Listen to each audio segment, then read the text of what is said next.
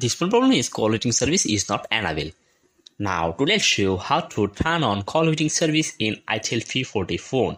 If your phone call waiting service is not enabled, for this first you have to put the SIM card on your phone. When your phone SIM card is ready to use, second time you find the option called settings. When find settings option, then you have to go to settings. When go settings, then scroll down, you can see an option called SIM and network settings. Then you have to go to SIM and network settings. When go SIM and network settings, you can see an option called settings. Then you have to click on it called settings.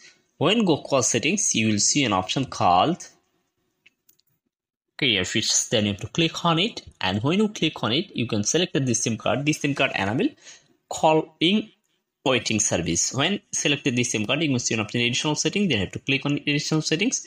When you click on additional settings, wait few seconds, you can see an option called call waiting. If you want to enable your phone call waiting service, you just turn it on this option and enable your phone call waiting service.